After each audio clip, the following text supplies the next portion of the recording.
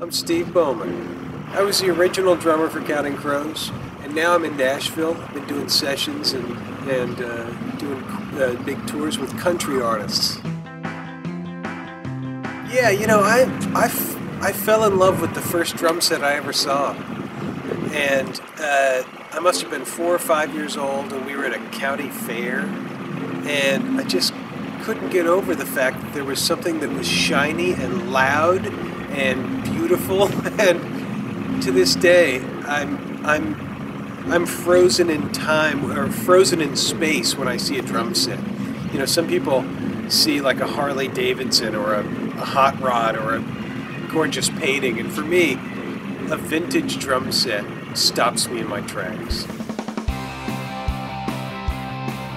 One of the great things about drumming is that there's so many different styles of music and so many different technical aspirations that you can try to conquer that you can never be done. You know, I've gone through really lots of different phases, and I still am. You know, I discovered Scottish drumming, this crazy, 3 notes in a row and off flams, just nutty stuff. And I did that for a few months, and I really loved it. Then I discovered New Orleans drumming. I got real into that. And then I got into drum and bass, and I'm still discovering things that I get interested in and discover there's 8 books on it, and there's masters of the style or of the what I'm trying to accomplish. And so I just get into these grooves and just go nuts with them for a while. The reason it's important to learn to read at least to 16th notes is because if you can read, you can learn from any transcription you see.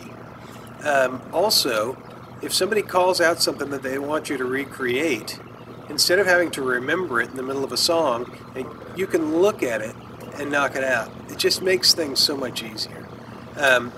Now, in Nashville, I do a lot of sessions. I never get a chart note for note.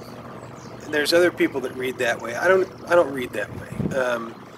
But being able to recreate a specific rhythm line is important sometimes. And sometimes the producer will want a specific fill. And so just being able to jot something down that you can look at and recognize is really important sometimes. I was listening to an Earl Palmer video or watching an Earl Palmer video, and he did this pattern that was super simple. It was like a train beat with this bass drum pattern, and I loved the way it sounded, and I went to play it, and I couldn't play it. And I thought, I've worked so long on such complex, difficult, different coordinations and all this stuff. How come I can't play this simple thing? Well, so I started putting together a series of exercises that would just help me with my note placement, helping get my notes super evenly spaced and even in volume. And I say like a picket fence, and I discovered that even though I'd been playing a long time, I'd never worked on that stuff.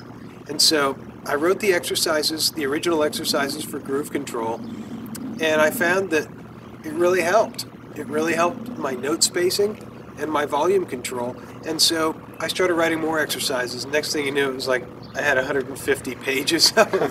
And so one of the things about grooving is that you can actually study the aspects of it and work on grooving by knowing what it is and knowing what to work on. And when you work on grooving, when you work on those two things, your volume and your spacing, everything you play becomes groovy. So, I'd spent years working on all kinds of different things, and I went back and looked at it and was like, oh, that wasn't quite perfectly spaced and even, or once you figure that out, it's like everything makes sense when you play it. I love doing records. I love recording. I don't turn down big tours. if those come up, and they seem to come up and come and go. But what I really want to do is I really want to take advantage of the new technology to get into drum instruction. Take advantage of the internet and Skype and stuff like that.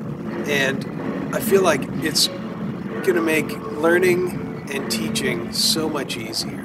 With the information that's online nowadays, you have no excuse not to be a good drummer. You're not trying if you don't learn from teachers right now. And people have been playing a long time, and people are getting online with great sound and great video. I take advantage of it all the time myself in learning from people, and now I'm starting to take advantage of it teaching. So I'm really grateful it exists. I think it's going to help drummers become better much more efficiently and much more quickly. You know, fortunately, there's a lot of different things you can do. There's a lot of different styles. There's 26 rudiments. If you can play each one of those really well, you know, that's a process. And then there's great books that, you know, I've gone through and learned so much from so many of the classic books, and there's new books coming out all the time. And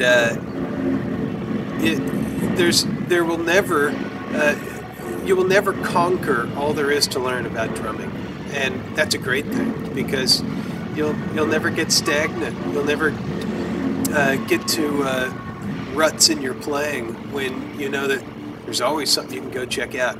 And everything you work on affects the drummer you become and the way you feel. And when you play a simple rock beat, it sounds different if you've gone through your Latin phase, and it sounds different if you've gone through a drum and bass phase, and even if you're not, you know, playing those styles, they seep in and create what becomes the original feel that you are.